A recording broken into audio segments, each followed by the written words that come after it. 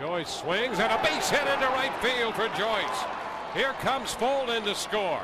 Zobrist heads for third. Safe there, and into second goes Joyce on the throw to third.